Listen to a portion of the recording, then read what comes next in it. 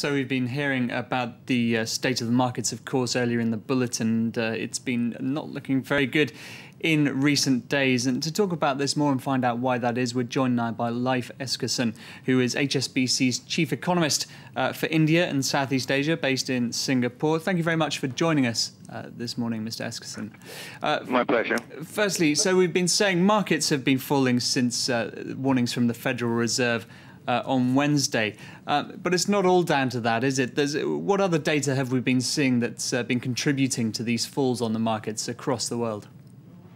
Yeah, I mean, that's right. I mean, clearly, in the sense, I mean, the Fed announcement might have been a little bit disappointing to markets, that to some degree might have hoped for something more. But also the Fed statement had, of course, the references to severe downside risk to growth, which was also a new language, a new tone in the statement that, in a sense, had an impact. But there are other factors. I mean, there were downgrades of U.S. banks. I mean, we yesterday had data out from the European Union that showed that the sentiment in basically the manufacturing and services sector, based on the PMI reading, showed that it had been slipping basically here in September, not just in the periphery countries, but also in the core countries as well. So that has added to it. And also we had a PMI reading out from China just yesterday as well that also showed that in the manufacturing sector that growth is actually starting to turn downwards basically.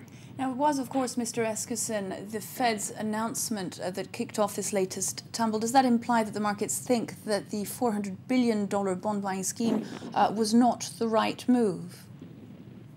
No, that's not how I see it. I think, sentiments right now are really quite fragile. And I think, as I said, one of the things that was highlighted in the Fed statement was the downside risk to growth. But I think also what markets are really looking for is action in other areas on the political stage. I mean, in the U.S., as we all know, what's really the challenge right now is to come up with a fiscal solution that both ensures fiscal sustainability in the medium term, but also in the short term is not too draconian, doesn't pull back too much. So we really need to see some action in the U.S. as well.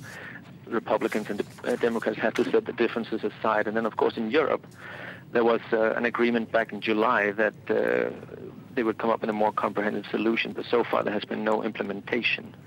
And that is really those two areas where we need to see some action relatively soon before we can start to see some improvement in market sentiment. Mr. Eskersen, thanks very much indeed for having joined us this morning.